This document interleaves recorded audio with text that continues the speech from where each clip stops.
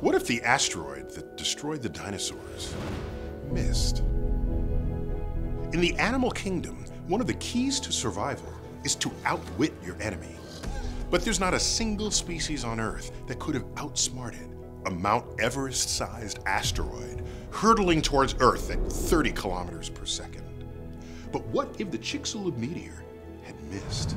Would the dinosaurs still be alive today? What if these gargantuan creatures were actually still around? Our mammal ancestors that were running underfoot, avoiding becoming hors d'oeuvres by T-Rex, probably would have stayed just that way. Had they gotten much bigger, you become a much bigger meal for the carnivorous dinosaurs that were ruling the Earth. So what you really had to do was remove the dinosaurs from the ecosystem.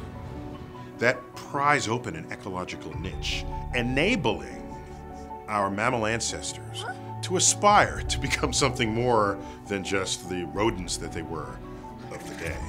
But imagine, though, if the dinosaurs were localized to one landmass, and we had our mammal ancestors on another landmass.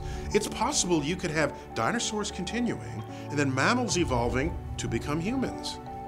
And then one day, they sail across the oceans and meet one another, and the dinosaurs eat us. That's probably exactly how that would play out. We'll probably never have to worry about roaming herds of theropods disrupting our rush hour commutes, but it sure is fun to think about.